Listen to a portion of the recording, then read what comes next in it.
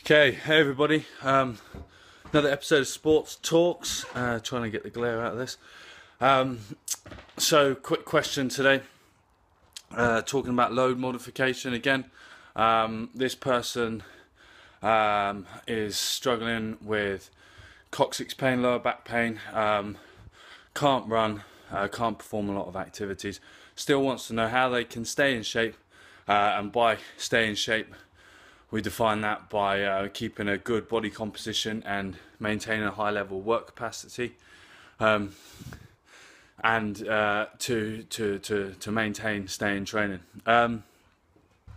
So best thing for this, first and foremost, get yourself checked out, go to a physio. Second, find out what you can do, find out what you can't do, find out what you need to do. That's the most important thing. Get that into your program straight away, start fixing the problems.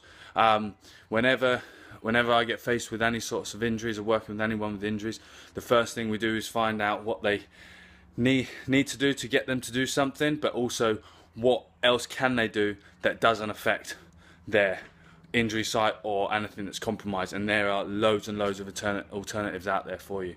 To decompress the lower back, swimming, it's a great one. Running and swimming.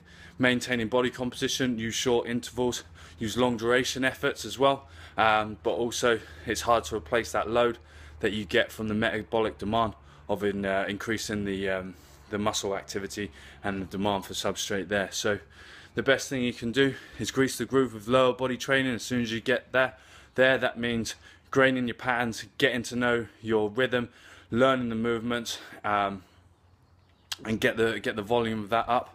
Modify your calories, modify your carb compositions, and stay positive. But again, with anything with an injury, find out what you need to do to get yourself back. Start doing it. Do it as much as you can. Do it as often as you can, and get back fit and healthy. Another episode of Sports Talks. Signing out.